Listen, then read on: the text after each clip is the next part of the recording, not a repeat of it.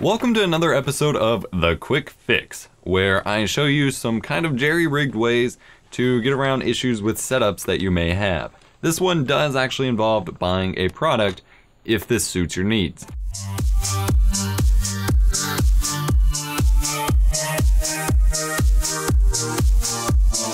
So some context, I'm working on a project involving an ancient Windows 98 computer that my aunt gave me. I'm restoring it, cleaned it up a lot, added some new parts, and I'm trying to get it set up so I can run some retro games on it.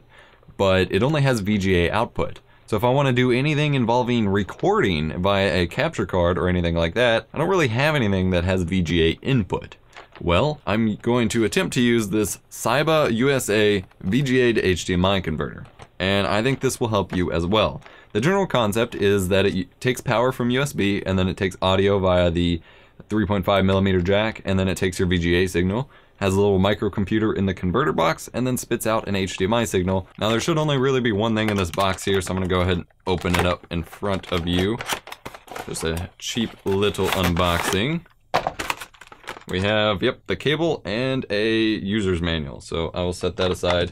Now, I have not tested this yet. I'm going to test it before the video is finished, but generally SYBA USA or SYBA USA products that I've used have actually been pretty good. However, it's always funny looking at the boxes, because that then makes me kind of unsure of whether or not it'll work, because they have weird things, like just kind of weird typos in their box wording. And then, for example, it says, before using PLS for please make sure, which is like internet speak, but not something you normally want on your product box. I don't know, but it's supposed to support HDCP, HDMI compliant, obviously with the HDMI standards, and goes up to 1080p.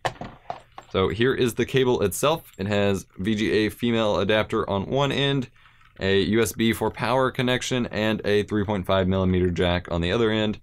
And then it has the converter box, which shows whether or not the video signal is active and whether or not there's power running to it from the USB port. And then it has the HDMI port, which you run to whatever you need HDMI for. Now this is a lot easier than trying to use powered converters that require external boxes or going through 50 million different cables.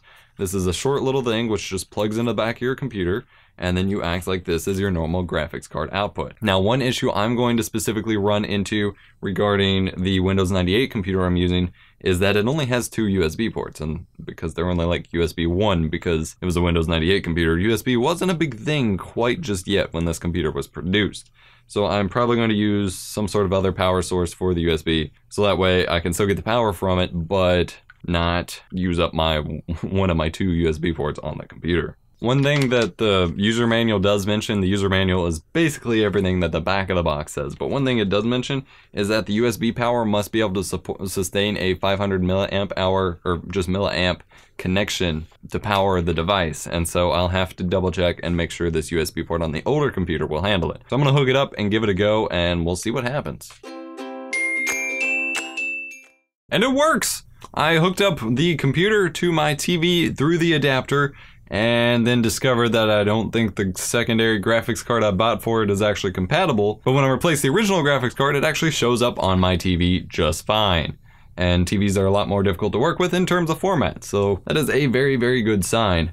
Now, I had to disable some of the overscan features on my TV to get it to show the full picture, because it was like blown up way past the TV, but it works and it looks really good. So if you're looking for a way to display old school VGA formats from older computers that only have VGA available on a HDMI compatible device, this device is for you. And even on this 20-something-year-old computer or 15-something-year-old computer, the USB port was enough to power it. The only issue where you might run into those issues is a low power laptop. I hope you enjoyed this episode of Quick Fix, guys. Just wanted to show you a way to hook up this because it's something that I'm figuring out, and that's when I make the best attempt at making these kinds of videos. Let me know what other ideas you'd like to see me to come up with quick fix solutions for in the comment section down below. Be sure to comment, like, and subscribe, and I will see you in the next video.